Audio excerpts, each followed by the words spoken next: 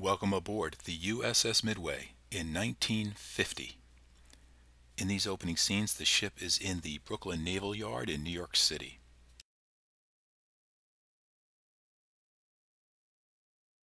Putting on his sailor cap is my father, Don Delzio, Aviation Boatswain's Mate Fuel, or ABF Third Class.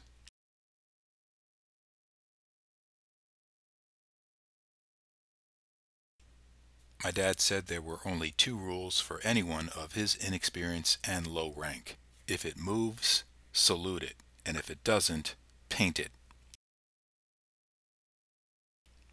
During the Korean War, instead of sailing in the Korean theater in the Pacific, the Midway served in the North Atlantic and on Mediterranean deployments.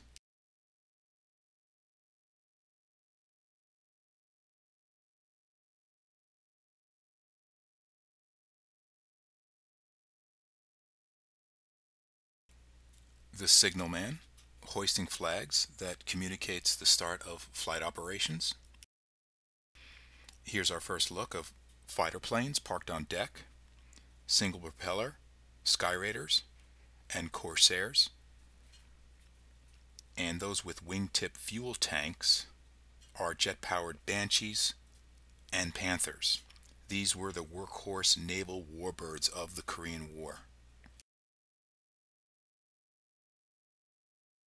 Flying in echelon formation, here a Dragonfly helicopter takes off to assume an airborne position right off the ship to assist any pilots that wind up in the drink.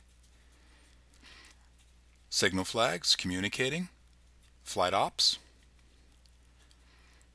flying in echelon formation, and here is the Corsair fighter with its innovative gull wing design,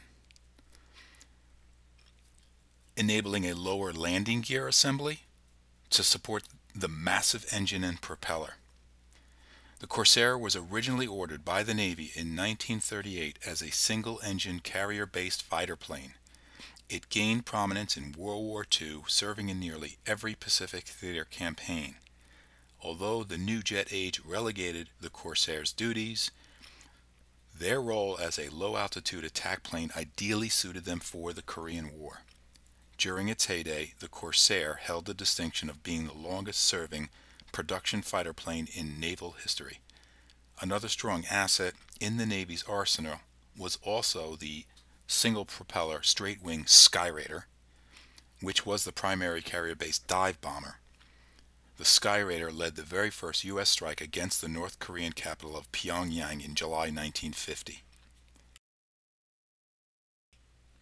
Here is a retriever helicopter about to land on deck.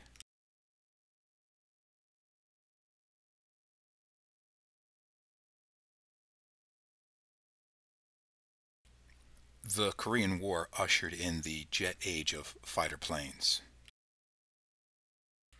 Panther jets were the primary carrier-based jet fighters and were the first to see widespread use with both the Navy and Marine Corps.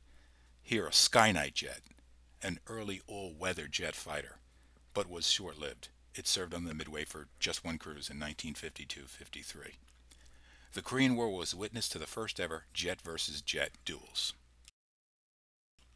It was a Panther that was the first Navy jet to shoot down an enemy aircraft.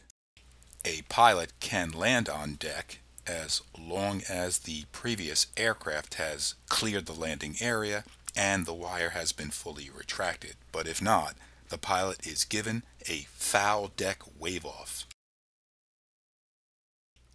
When not in the North Atlantic on suitability operations, the Midway served on Mediterranean deployments to guard NATO's southern flank. The ship was kept in the Mediterranean to maintain the nuclear deterrent against the Soviet Union.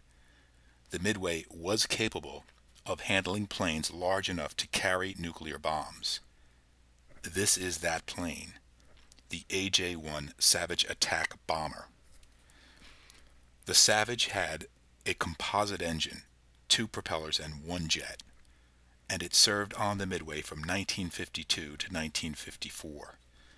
This composite force engine plane and the commingling with jet-powered and piston engine propeller-driven counterparts on board the Midway is testament to the transition in naval aviation during the Korean War. Work atop the carrier deck was performed in climatic conditions, routinely fast-paced and hazardous. Crew members and their tasks were identified by their shirt color. Aircraft handlers wore yellow, chock and chains wore blue, maintenance wore green, plane captains were brown, safety personnel were white, and those fueling the planes, which my father did, wore purple. They were affectionately called the Grapes.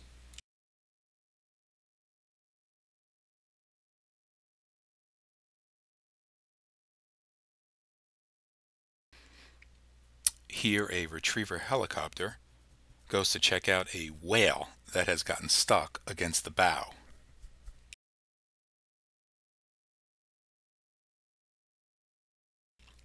The whale isn't going anywhere for a little while since a 45,000-ton ship going 34 knots, or approximately 40 miles an hour, doesn't stop on a dime.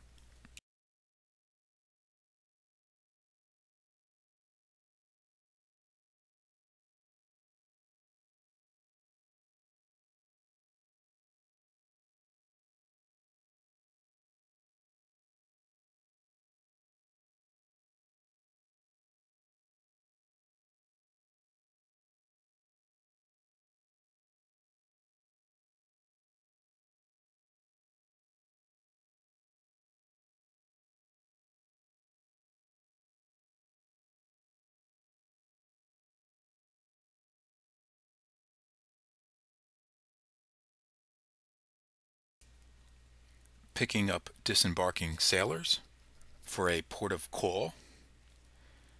My dad was not only proud and honored, as any serviceman would be, to serve his country during the war, but he felt very privileged to have been able to visit all the countries that they did during those years. He saw bullfights in Spain, the Colosseum in Rome, the Parthenon in Greece, walked the streets of Paris, and ice skated at the foot of the Swiss Alps.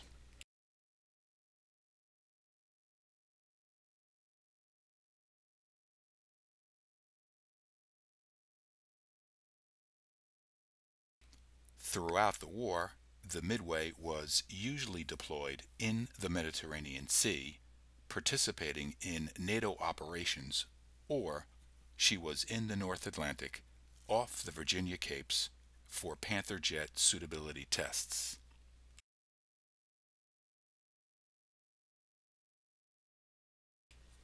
The first generation of jet fighters had drawbacks. They were barely faster than single-prop planes. The jets had limited range and a limited capacity for carrying armament, so the Navy took a cautious approach in the jet age transformation. In October 1952, after alterations to receive heavier aircraft as they were developed, the Midway hull number was redesignated to CVA-41, Attack Aircraft Carrier. 10 months after the last day of hostilities of the Korean War, my father was honorably discharged from the U.S. Navy in June 1954. At that date, the USS Midway was still the largest ship in the world. The following year, she went into the yards and came out with several modifications, including inventions made by the British, such as steam catapults, an angled deck, and a Fresnel landing system. Midway would go on to serve an unprecedented 47 years.